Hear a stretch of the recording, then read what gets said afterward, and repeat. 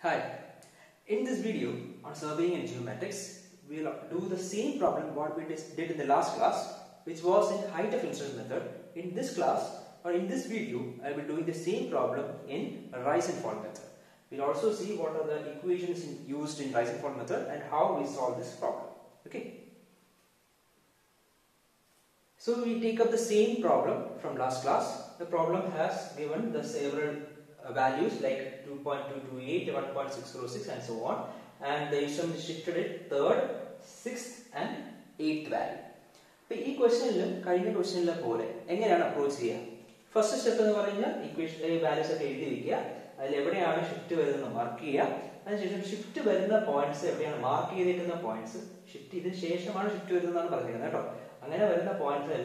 foresight mark points backside mark instrument first point backside last point foresight foresight point backside backside foresight cases line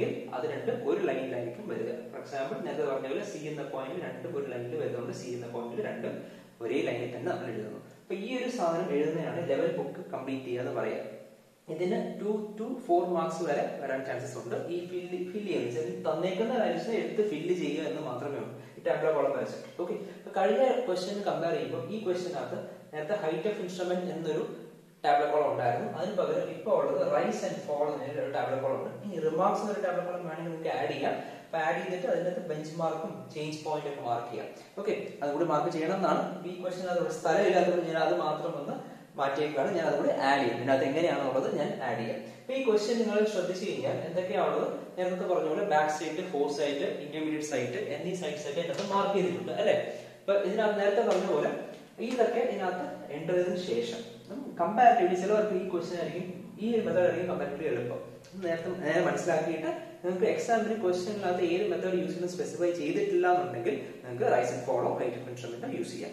height of instrument മെത്തേഡിൽ കുറച്ചുകൂടി calculations കൂടുതലാണ്. Comparatively rice and fall മെത്തേഡിൽ calculations കുറവാണ്. Okay, അപ്പൊ rice and fall method എങ്ങനെ ഈ problem approach ചെയ്യാൻ നോക്കാം. ആദ്യം നമ്മൾ ചെയ്യേണ്ടത് back site, intermediate site, four site ഇതെല്ലാം ഇതിനകത്ത് ഫില്ല് ചെയ്ത് വെക്കുക. ഓക്കെ, ഫില്ല് ചെയ്തതിനു ശേഷം നമ്മൾ എന്ത് ചെയ്യുക, റൈസ് ആൻഡ് ഫോളിന്റെ വാല്യൂസ് മാത്രം കണ്ടുപിടിക്കുക. റൈസിന്റെ വാല്യൂ കണ്ടുപിടിക്കുക, ഫോളിന്റെ വാല്യൂ കണ്ടുപിടിക്കുക. എങ്ങനെ കണ്ടുപിടിക്കുന്ന നോക്കാം. അതിന് എന്താണ് റൈസ്, എന്താണ് ഫോൾ എന്ന് നോക്കാം. ഓക്കെ, റൈസ് എന്ന് പറഞ്ഞാൽ അത് എപ്പോഴും പോസിറ്റീവിന്റെ വാല്യൂ ആയിരിക്കും, ഫോൾ നെഗറ്റീവ് ആയിരിക്കും. ഓക്കെ, പോസിറ്റീവ് വാല്യൂ എന്താ പറയുക, succeeding reading is less than പ്രീസീഡിംഗ് reading ആണെങ്കിൽ അത് റൈസ് ആയിട്ട് മാറും. എക്സാമ്പിൾ പറയാം. നമ്മൾ ആദ്യം നമുക്ക് എവിടെയാണ് പോയിന്റ് ബിയിലെ റെഡ്യൂസ് ലെവൽ കിട്ടിയാൽ മതി. അതുകൊണ്ട് നമുക്ക് പോയിന്റ് എയിലെ രണ്ട് റെഡ്യൂസ് ലെവൽ നമുക്ക് അതിന്റെ ആവശ്യമില്ല. റൈസിന്റെ ആവശ്യമില്ല, ഫോളിന്റെ ആവശ്യമില്ല. നമുക്ക് അവിടെ റെഡ്യൂസ് ലെവൽ അറിയാം. അതുകൊണ്ട് അതിന്റെ ഇതിന്റെ ആവശ്യമില്ല, രണ്ടും ബ്ലാങ്ക് ആയിട്ട് ഇട്ടേക്കാം. ബിന്റെ റെഡ്യൂസ് ലെവൽ ഈ വാല്യൂ നമുക്ക് ആവശ്യമുണ്ട്. ഇത് എങ്ങനെയാണ് കിട്ടുന്നത് നോക്കാം. ആൻസേഴ്സ് എഴുതി വെച്ചേക്കുന്നതേ ഉള്ളൂ. അത് എങ്ങനെ കിട്ടും നോക്കാം. എങ്ങനെ കിട്ടി എന്നുവെച്ചാൽ നമുക്ക് ഇവിടെ റൈസും ഫോളും ആദ്യം ഫിൽ ചെയ്യാം, എന്നിട്ട് അത് കൺവെർട്ട് ചെയ്ത് നോക്കാം. ഓക്കെ, ഈ റൈസ് എങ്ങനെ വാല്യൂ കിട്ടി, കൺസിക്യൂട്ടീവ് വാല്യൂസ് മൈനസ് ചെയ്ത് പോവാ, വേറെ ഒന്നും ചെയ്യാനില്ല. 2.228 മൈനസ് 1.228 മൈനസ് 1.606 ചെയ്യുമ്പോൾ നമുക്ക് കിട്ടുന്ന വാല്യൂ എത്രയാണ്, പോസിറ്റീവ് വാല്യൂ ആയിരിക്കും കിട്ടുന്നത്. 0.622 എന്നൊരു വാല്യൂ കിട്ടും അല്ലെ. അപ്പൊ എന്താണ് കിട്ടിയിരിക്കുന്നത്, കൺസിക്യൂട്ടീവ് വാല്യൂസ് സക്സീഡിംഗ് റീഡിംഗ് എന്ന് വെച്ചാൽ രണ്ടാമത്തെ reading is less than പ്രീസീഡിംഗ് reading. മുകളിലത്തെ റീഡിംഗിനെക്കാട്ടും ചെറുതാണെങ്കിൽ നമുക്ക് എന്താ ഈ സക്സീഡിംഗ് ഈ വാല്യൂ ഇതിനെക്കാട്ടും ചെറുതാണെങ്കിൽ നമുക്ക് എപ്പോഴും പോസിറ്റീവ് വാല്യൂ കിട്ടുള്ളൂ. അതായത് വലുതിന് ചെറുത് മൈനസിന് എപ്പോഴും പോസിറ്റീവ് വാല്യൂ കിട്ടും. പോസിറ്റീവ് ആണെങ്കിൽ എന്ത് കിട്ടി, അത് റൈസ് ആണ്. എന്താണ് രണ്ടാമത്തെ വാല്യൂ ചെറുതാണെങ്കിൽ മാത്രമേ ഈ റൈസ് എന്ന വാല്യൂ കിട്ടുള്ളൂ. അതേപോലെ ഇത് രണ്ട് മൈനസ് ചെയ്ത് നോക്കി, കൺസിക്യൂട്ടീവ് ആയിട്ട് ചരിഞ്ഞ് ഡയഗണൽ നോക്കിയാൽ മതി. ഒരേ ലൈനിലുള്ളത് തിരിച്ചു പോകാതിരുന്നാൽ മതി. ഓക്കെ, ശ്രദ്ധിക്കുക. ഇത് രണ്ടും മൈനസ് ചെയ്യുക. ഇപ്പൊ എത്ര കിട്ടി, 0.622 കിട്ടി. അത് പോസിറ്റീവ് വാല്യൂ കിട്ടിയോണ്ട് ഞാൻ ഇവിടെ റൈസിനകത്ത് എഴുതി. സെയിം ലൈൻ ബിയിൽ എഴുതി. അടുത്ത ഇത് രണ്ടും മൈനസ് ചെയ്യുക. ഇത് രണ്ടും മൈനസ് ചെയ്യുമ്പോൾ ഇങ്ങനെ ഓർഡറിൽ വരുവാണ്. അടുത്ത 1.606 മൈനസ് 0.988 ചെയ്യുമ്പോൾ നമുക്ക് എത്ര കിട്ടി, 0.618 എന്ന വാല്യൂ കിട്ടും. അതും പോസിറ്റീവ് വാല്യൂ ആയിട്ട് സെയിം ലൈനിൽ നമുക്ക് എന്ത് ചെയ്തു, റൈസിനായിട്ട് എഴുതി. അതെ, അടുത്തത് നമുക്ക് ഇങ്ങനെ പോകാൻ പാടില്ല കേട്ടോ. അടുത്ത ഈ ലൈനിൽ ഇവിടെ കിടക്കുന്നതുകൊണ്ട് ഇതിൽ ഇതിലേക്ക് തിരിച്ച് മൈനസ് ചെയ്യാം. ഇതിനകത്ത് 2.090 മൈനസ് 2.864 ചെയ്യുമ്പോൾ നമുക്ക് ഏതാ വലിയ വാല്യൂ, ഇതാണ് വലിയ വാല്യൂ അല്ലെ. അപ്പൊ വാല്യൂ എന്തായിരിക്കും, നെഗറ്റീവ് വാല്യൂ കിട്ടത്തുള്ളൂ. നെഗറ്റീവ് വാല്യൂ എന്താണ്, ഫോൾ ആണ്. അപ്പൊ 2.090 മൈനസ് 2.864 ചെയ്യുമ്പോൾ നെഗറ്റീവ് 0.774 എന്ന് വാല്യൂ കിട്ടും. ഇവിടെ നെഗറ്റീവ് മാർക്ക് ചെയ്യണ്ട, കാരണം ഫോൾ എഴുതി കഴിഞ്ഞാൽ അത് നെഗറ്റീവ് ആണ് എന്ന് മനസ്സിലാവും. മനസ്സിലായോ, 0.774 കിട്ടിയെന്ന്. നമുക്ക് ഇങ്ങനെ മൈനസ് ചെയ്ത് ഈ ഒരേ ലൈനിലുള്ളത് അങ്ങോട്ട് ഇങ്ങോട്ട് മൈനസ് ചെയ്യണ്ട, ഡയഗണലി മൈനസ് ചെയ്ത് പോകുന്നുള്ളൂ. ഓക്കെ, അപ്പൊ ഇത് രണ്ടും മൈനസ് ചെയ്തു, ഇത് കിട്ടി. ഇത് രണ്ടും മൈനസ് ചെയ്തു, അടുത്ത വാല്യൂ കിട്ടും. അടുത്ത ഇത് രണ്ടും മൈനസ് ചെയ്തു, അടുത്ത വാല്യൂ കിട്ടും. ഇത് രണ്ടും മൈനസ് ചെയ്തു, അടുത്ത വാല്യൂ കിട്ടും. ഡയഗണലി കൺസിക്യൂട്ടീവ് വാല്യൂസ് മൈനസ് ചെയ്ത് പോവാം. ഓക്കെ, എങ്ങനെയാണ് ഈ കൺസിക്യൂട്ടീവ് വാല്യൂസ് കണ്ടുപിടിക്കുന്നത്? നമുക്ക് ഇവിടെ നോക്കിയാൽ 2.22 കഴിഞ്ഞ അടുത്ത വരുന്നത് 1.606. അപ്പൊ ഇത് രണ്ടും മൈനസ് ചെയ്യുക അല്ലെ. ഈ രണ്ട് വാല്യൂസും മൈനസ് ചെയ്ത് കഴിഞ്ഞാൽ നമുക്ക് എന്താണ് കിട്ടുന്നത് നമുക്ക്. അതേപോലെ ഇത് രണ്ടും മൈനസ് ചെയ്യുക, ഇത് രണ്ടും മൈനസ് ചെയ്യുക, അത് എത്ര കിട്ടുക? തൊട്ടടുത്ത റീഡിങ് എടുക്കാൻ പാടില്ല, കാരണം ഇത് രണ്ടും ഒരു സ്ഥലത്ത് വരുന്നതുകൊണ്ട് നമുക്ക് റൈസും ഫോളും ഒന്നുമില്ല, കാരണം രണ്ടും ഒരേ പോയിന്റിൽ നിൽക്കുന്നത്, അതുകൊണ്ട് അത് കൺസിഡർ ചെയ്യാൻ പാടില്ല. സി എന്ന വാല്യൂ തന്നെയാണ്. അപ്പം ഹൈറ്റ് ഡിഫറൻസ് എന്തെങ്കിലും വരുമോ? വരാൻ പാടില്ല. അതുകൊണ്ട് അത് രണ്ടും എടുത്ത് കഴിഞ്ഞാൽ ആൻസർ തെറ്റും. അതുകൊണ്ടാണ് നമ്മൾ അത് രണ്ടും നമ്മൾ മൈനസ് ചെയ്യാത്തത്. അടുത്തത് നമ്മൾ നോക്കിയാൽ ബോക്സ് ഇട്ടതിന്റെ തൊട്ടടുത്തത് മൈനസ് ചെയ്തിരുന്നതാണ്. ഇത് രണ്ടും ചെയ്യാം, ഇത് രണ്ടും ചെയ്യാം, ഇത് രണ്ടും ചെയ്യാൻ പാടില്ല. ഓക്കെ, 602 വന്നു കഴിഞ്ഞാൽ 602 1.98 ചെയ്യാം, പക്ഷെ ഇത് രണ്ടും ചെയ്യാൻ പാടില്ല, രണ്ടും മൈനസ് ചെയ്യുക. അങ്ങനെ ഓരോന്നും മൈനസ് ചെയ്ത് നോക്കുക. അവിടെ മനസ്സിലായില്ലെങ്കിൽ ഇതിനകത്ത് ചെയ്ത് നോക്കുക. കൺസിക്യൂട്ടീവ് വാല്യൂസ് ഡയഗണലി മൈനസ് ചെയ്ത് പോവുക. പോസിറ്റീവ് എന്നാൽ റൈസ് എഴുതുക, നെഗറ്റീവ് എന്നാൽ ഫോൾ എഴുതുക. ഇത്രയും മാത്രമേ ഉള്ളൂ. വളരെ സിമ്പിൾ ആണ്. അപ്പൊ നമുക്ക് അത് എങ്ങനെ കിട്ടും എന്ന് നോക്കാം. ഓക്കെ, അപ്പൊ അങ്ങനെ ഇപ്പൊ ചെയ്ത അതേ മെത്തേഡിൽ നമുക്ക് കണ്ടിന്യൂ ചെയ്ത് പോവുകയാണെങ്കിൽ നമുക്ക് എന്ത് ചെയ്യും? ഓരോ റൈസും ഫോളും കിട്ടും. നമ്മളിപ്പോ അവസാനം കണ്ടിച്ച 0.774 ആണ് അല്ലെ.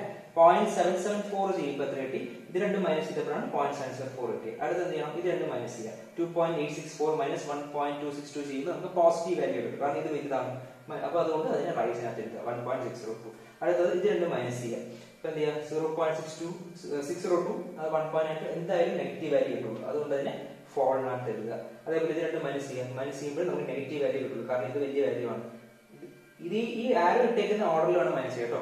ഇത് മൈനസ് ഇത് അല്ല, തിരിച്ച് ചെയ്യരുത്. തിരിച്ച് വിട്ടിട്ട് ഈ പോസിറ്റീവ് ഇരിക്കുന്നത് എഴുതി വെച്ച് കഴിഞ്ഞാൽ അത് തെറ്റാണ്. അതായത് ഇത് മൈനസ് ഇത് ചെയ്യുമ്പോൾ അത് ഫോൾ വന്നു, അതുകൊണ്ട് അതിന് ഫോൾ എഴുതി. ഇനി റൈസും ഫോൾ കിട്ടി. എങ്ങനെ നമുക്ക് റെഡ്യൂസ് ലെവൽ കിട്ടാം? വളരെ സിമ്പിൾ ആണ്. സിമ്പിൾ മെത്തേഡാണ്, വലിയ പാടൊന്നുമില്ല. ഡയഗണലി മൈനസ് ചെയ്യുക, പോസിറ്റീവ് ആണെങ്കിൽ റൈസ് എഴുതുക, നെഗറ്റീവ് ആണെങ്കിൽ ഫോൾ എഴുതുക. ഇനി ഇതെങ്ങനെ കണ്ടുപിടിക്കാം? ഇത് അതിനെക്കാട്ടും സിമ്പിൾ ആണ്. നിങ്ങൾക്ക് ഈ ഒരു വാല്യൂ നോക്കി കഴിഞ്ഞാൽ ഈ വാല്യൂ ഗിവൺ ഡേറ്റ ആണ് അല്ലെ. ഈ വാല്യൂന്ന് ഇത് അടുത്ത വാല്യൂ കിട്ടാനായിട്ട്, തൊട്ട് താഴത്തെ വാല്യൂ കിട്ടാനായിട്ട് നോക്കുക. ഇവിടെ റൈസ് ആണ് ഫോൾ ആണ് നോക്കുക. റൈസ് ആണെങ്കിൽ ആഡ് ചെയ്യാം. 432.34 പ്ലസ് 0.622 ആഡ് ചെയ്യാം. ആഡ് ചെയ്യുമ്പോൾ 433.006 അത്രയോ.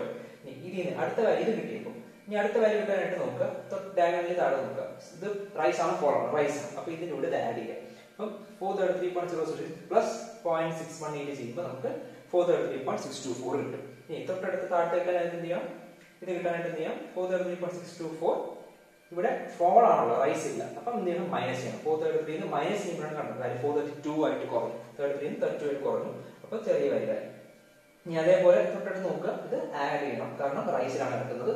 ഇത് പ്ലസ് 1.6 ചെയ്ത് കിട്ടും, ഇത് മൈനസ് ഇത് ചെയ്ത് കിട്ടും, ഇത് മൈനസ് ഇത് ചെയ്ത് കിട്ടും, കാരണം ഇതൊക്കെ ഫോളിലാണ്. ഇതെല്ലാം ചെയ്യുമ്പോൾ നമുക്ക് എന്ത് കിട്ടി? എല്ലാം റിഡ്യൂസ് ലെവൽ കിട്ടി. ഇതെല്ലാം നമ്മൾ ചോദിച്ചിരുന്നത് വളരെ എളുപ്പമാണ് ഈ മെത്തേഡ് അല്ലെ, കമ്പാരിസൺ. പക്ഷേ ക്വസ്റ്റ്യൻ പേപ്പറിൽ if height of insurance method ആണ് ചോദിക്കുന്നതെങ്കിൽ കഴിഞ്ഞ വീഡിയോയിൽ ഞാൻ പറഞ്ഞതുപോലെ ഹൈറ്റ് ഓഫ് ഇൻഷുറൻസ് മെത്തേഡിൽ ചെയ്യാൻ പഠിക്കണം കേട്ടോ. അപ്പൊ ഇതാണ് റൈസ് ആൻഡ് ഫോൾ മെത്തേഡ്. ഇതിനകത്തും ചെക്ക് ചെയ്യാൻ പറ്റും. ചെക്ക് സെയിം ആണ്, വ്യത്യാസമൊന്നുമില്ല. നേരത്തെ പറഞ്ഞ പോലെ sigma B S minus sigma F S കണ്ടുപിടിക്കുക. ഇതെല്ലാം കൂടെ ആഡ് ചെയ്യാൻ ഒരു വാല്യൂ കിട്ടും. സിഗ്മ ബി എസ് കിട്ടി, സിഗ്മ എഫ് എസ് എല്ലാം കൂടെ ആഡ് ചെയ്യാൻ, രണ്ടുകൂടെ മൈനസ് ചെയ്യുമ്പോൾ 0.952 കിട്ടി. ലാസ്റ്റ് ആറിൽ മൈനസ് ഫസ്റ്റ് ആറിൽ ചെയ്യാം. അത് നമുക്ക് നേരത്തെ ചെയ്ത സെയിം, കഴിഞ്ഞ വീഡിയോ കണ്ടവർക്ക് അത് മനസ്സിലാവും എങ്ങനെയാണ് ലാസ്റ്റ് ആറിൽ മൈനസ് ഫസ്റ്റ് ആറിൽ ചെയ്യാം. അപ്പൊ അത് ചെയ്യുമ്പോൾ നമുക്ക് അത് കിട്ടി 431.432 last value plus first value 432.384 minus ചെയ്യുമ്പോൾ മൈനസ് 0.952 കിട്ടി. ഇത് രണ്ടും ഈക്വൽ ആയിട്ട് വന്നു അല്ലെ. ഒരു കാര്യം കൂടി ആഡ് ചെയ്യണം, അതായത് റൈസ് മൈനസ് ഫോൾ കൂടി ചെയ്യാം. Some of rice minus some of fall അല്ലെ. ഇപ്പൊ എന്തൊക്കെയാണ് റൈസ്? ഈ റൈസിന്റെ വാല്യൂ എല്ലാം കൂടെ ആഡ് ചെയ്യാം, അതേപോലെ ഫോളിന്റെ വാല്യൂ എല്ലാം കൂടെ ആഡ് ചെയ്യാം. ഇത് ആഡ് ചെയ്ത് മൈനസ് ചെയ്യുമ്പോഴും എന്ത് കിട്ടണം? 0.952 തന്നെ വരുവാണെങ്കിൽ നിങ്ങളുടെ ചെയ്ത കാൽക്കുലേഷൻസ് മിസ്റ്റേക്ക് ഒന്നും ഇല്ല എന്ന് മനസ്സിലാക്കാം. ഓക്കെ, ഇതാണ് നമ്മുടെ റൈസ് ആൻഡ് ഫോൾ മെത്തേഡ് എന്ന് പറയുന്നത്. നിങ്ങൾക്ക് ഏറ്റവും ഇമ്പോർട്ടന്റ് ആയിട്ട് വരുന്നത് ഈ കാൽക്കുലേഷൻ പാർട്ട് അല്ല. കാൽക്കുലേഷൻ കമ്പാരിറ്റീവ്ലി എല്ലാ ഹൈറ്റ് ഓഫ് ഇൻസ്ട്രുമെന്റ് ആയാലും റൈസ് ആൻഡ് ഫോൾ ആണെങ്കിൽ എളുപ്പമാണ്. റൈസ് ആൻഡ് ഫോൾ കമ്പാരിറ്റീവ്ലി എളുപ്പമാണെന്ന് തോന്നും. റൈസ് ആൻഡ് ഫോൾ എപ്പോഴാണ് യൂസ് ചെയ്യുന്നത് വെച്ച് കഴിഞ്ഞാൽ നമ്പർ ഓഫ് ഇന്റർമീഡിയറ്റ് സൈഡ്സ് അല്ലെങ്കിൽ ഷിഫ്റ്റിംഗ് വളരെ കൂടി വരുന്ന കേസിൽ നമുക്ക് ഹൈറ്റ് ഓഫ് ഇൻസ്ട്രുമെന്റ് മെത്തേഡ് വെച്ച് ഓരോ പ്രാവശ്യം instrument height കണ്ടുപിടിച്ചുകൊണ്ടിരിക്കണം. Rice and fall method ആകുമ്പോൾ കമ്പാരിറ്റീവ്ലി എളുപ്പമായിരിക്കും. അപ്പം കൂടുതൽ ഷിഫ്റ്റിംഗ് വരുന്ന കേസിൽ റൈസ് ആൻഡ് ഫോൾ മെത്തേഡാണ് നമ്മൾ പ്രിഫർ ചെയ്യുന്നത്. ഷിഫ്റ്റിംഗ് കുറവാണുള്ള കേസിൽ ഹൈറ്റ് ഓഫ് ഇൻസ്ട്രുമെന്റ് ആണ് ബെറ്റർ, പെട്ടെന്ന് ആൻസർ വരും. ഓക്കെ, അതെന്തുകൊണ്ടെന്ന് കുറച്ച് ചെയ്ത് വരുമ്പോൾ നിങ്ങൾക്ക് അത് മനസ്സിലാവും. ഓക്കെ, അപ്പൊ ഇത് ക്വസ്റ്റ്യനകത്ത് പറഞ്ഞിട്ടില്ലെങ്കിൽ നിങ്ങൾക്ക് ഇഷ്ടമുള്ള മെത്തേഡ് ചൂസ് ചെയ്യാം. ഇതാണ് സെക്കൻഡ് മെത്തേഡ് അല്ലെങ്കിൽ ടൈപ്പ് 2 എന്ന് പറഞ്ഞ റൈസ് ആൻഡ് ഫോൾ മെത്തേഡ്. അപ്പൊ ഈ മോഡ്യൂളിൽ ഫസ്റ്റ് മോഡ്യൂളിൽ നമ്മൾ പഠിച്ചു ഇതുവരെ അതിനകത്ത് നമുക്ക് ലെവലിങ്ങിനകത്ത് വരാൻ പോകുന്ന രണ്ട് major problems ഒരെണ്ണമാണ് height of ഇൻസ്ട്രുമെന്റും rice and fall method.